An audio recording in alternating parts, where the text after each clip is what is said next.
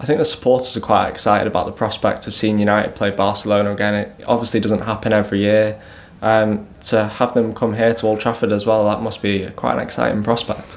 Yeah. Like I say, if you want to win trophies, you have to beat the best teams. So it's going to be a exciting game. We're going to play against one of the best teams in Europe for sure, and yeah, it's going to be fun for the fans, and we'll try our best to win the both games.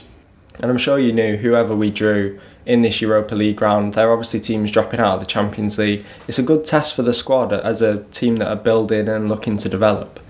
Yeah, I think so. Still a lot of time to play the Europa League game, so we have to be focused on the rest of the games. But of course, playing against the best teams is always a challenge. So we need to be very ready to play against Barcelona and to play against any team that we have to play against.